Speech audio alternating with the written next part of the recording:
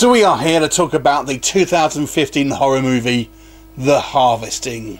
This one is directed by Ivan Kraljevic and stars Elena Caruso, Chris Connor and Jennifer Guerreris. I probably pronounced all those wrong, but there you go. So the story here basically is a slow burn horror film akin to the likes of The Wicker Man. Basically it's a kind of strange summer solstice pagan-y type movie, and the story here mainly focuses on this small family as they head to a kind of rural retreat out in the country somewhere to get away from the hustle and bustle of city life and try and kind of repair the family, the family bonds that are seemingly a little stretched at the moment. We also have a kind of a B storyline that focuses on this kind of neighbouring Amish community, and there has been some kind of massacre at the beginning of the movie, and we see the kind of the turmoil that it is causing between certain members of this kind of the Amish community basically, and that's pretty much run throughout the film as well. Now they are very kind of cleverly tied up together at the end. I was kind of thinking throughout these films, are these kind of stories anything to do with each other? They are. And they are very kind of tied up together in a very clever way towards the end of the film. But I won't kind of spoil what that actually is. Now, what are my thoughts on The Harvesting?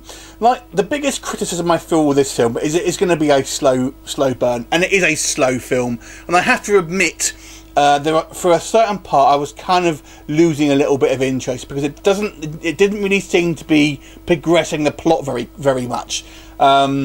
I'm all for slow burns, you know, as long as they do kind of progress the plot. But this one does spin its wheels just a little bit. Now, this isn't a horror film in the sense of films like The Conjuring or, you know, that kind of thing, like Insidious, Saw. There's no real kind of like jump scares here. There's very little what you'll see on-screen kind of supernatural happenings. There is a little bit, but not so much.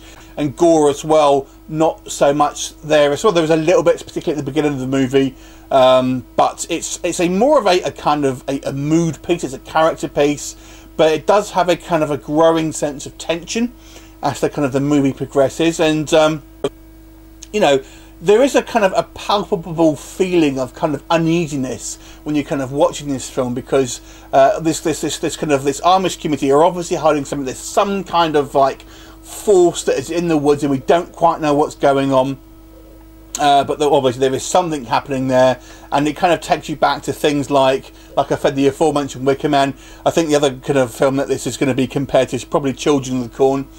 On the subject of the acting, I have to say a little bit of a mixed bag. The standout for me was the young girl here, who plays the kind of the youngest child basically. And wow, she was fantastic. What a find. And what I really liked about her performance is, and she does get quite a lot of screen time, but at the beginning of the movie she's very much like a kid. She's very happy and kind of like you know, very cute. She kind of exudes cuteness, but when she started to get under the influence of this kind of force, man, she had a scary well. She really, just her face and kind of the way she's delivering lines, I thought she was absolutely fantastic. So a wonderful performance from a child actor there. The two main leads, though, I feel were a little bit, they're not bad, I would say, but they are a little bit kind of pedestrian, I'll give it. And so they don't make particularly kind of compelling leads. Like I said, it's not so bad, but because this film is quite a slow burn and there are not particularly charismatic leads, it does falter because of that. Now, I will say that this film is one of these movies where it does leave it somewhat ambiguous. So if that's not going to be your bag and you find those kind of things frustrating, it doesn't tie up all the kind of the loose ends, so that you have to factor that in. And it is a kind of like a film where pretty much the plot is kind of wrapped up within the last kind of 15 minutes, and pretty much everything you need to know is going to be within that kind of that final kind of 15 minutes. The rest of the film is more or less just a sort of character piece. I thought it was quite good though. I thought it was a fairly kind of an interesting premise, and it does have this kind of like this overall sense of a foreboding that is kind of in this particular rural area. You know, and the woods can be a kind of scary place. I like the kind of the photography here. and the kind of the people who play the Amish people, I think, are all very good, and they seem both friendly and threatening at the kind of the same time. So I'll give this a slightly above average review. I'll go 5.5 out of this one. It's definitely a slow burn, not going to be for you know, your hardcore horror fans, I would say.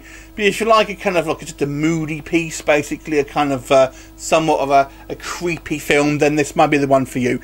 Now, have you seen it? What did you think of it? Leave me a comment, and I'll look forward to seeing you next time. Bye for now.